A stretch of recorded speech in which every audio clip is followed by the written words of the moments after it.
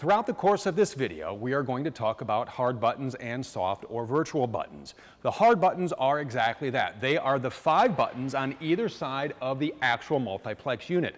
The soft or virtual buttons are what you are going to press on the display screen. DC hard button. The DC button gives you complete control of the 12-volt loads. This is where you can monitor the battery levels as well as charge status of the batteries if found. The charger virtual button changes the status of the battery charger. When 110-volt electricity is provided, the charger can be activated. Press the charger virtual button to change from disabled to one of the other charge functions. The most common charging rates will be bulk, absorb, and floating charge. The inverter virtual button activates the inverter system on the motorhome. The inverter is used to provide 110-volt AC electricity by converting the coach battery's 12-volt DC electricity. The inverter allows you to use the TVs, refrigerators, microwave, and select outlets throughout the motorhome. The inverter is only needed if no generator or shoreline power is available.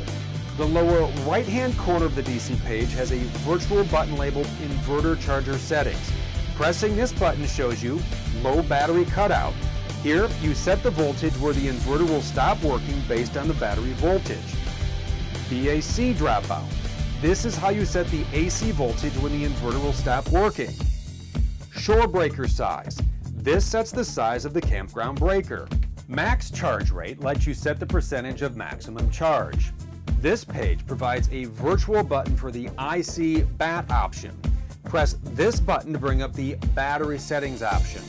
Here, the type and amperage hours for the battery are configured. The virtual buttons change these settings. It is important to know the battery type if changing these settings. The batteries installed at the factory are lead-acid flooded type batteries. Other battery types available on the market are gel, AGM, and AGM2 type. The charging system is not configured and does not support the installation of lithium battery types. Remember, the type and size have been preset at the factory and do not require any changes unless the house batteries in the motorhome have been changed.